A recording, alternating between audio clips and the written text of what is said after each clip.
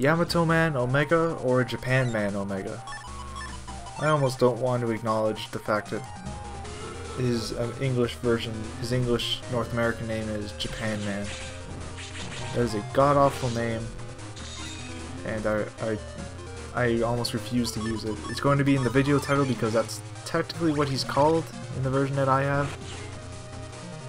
So anyways, back to business. He starts off with 2200 health, and he has the exact same attacks. He has the pole arm that will reach 3 squares ahead, meaning he can hit your back column if you just have the default field.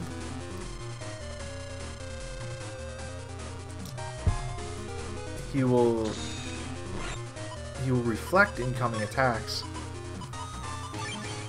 if you attack him at the wrong time, like when he's just kind of standing around like that. He will call in for reinforcements eventually, which will cause smaller soldiers to rush me and either stab me or take my side of the field away, so that I am eventually only left with a single column, being the back column. And then he will kind of rush you and then do a multiple stab attack.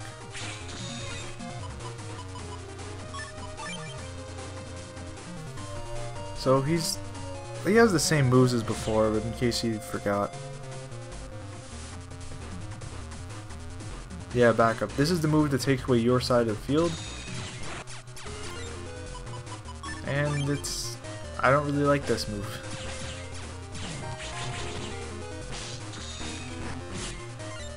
Because you're just kind of left with this single little spot. And Yamato-Man does a lot of damage, if I remember correctly. But if you have Sanctuary, just let him take everything to the back row and use Sanctuary. Because if they take your Sanctuary panels, then the benefits of Sanctuary will be given to him as well. If he's standing on the panels. So at least here I take half damage and I can pretty much just take care of him. So, I'll see you all in another video.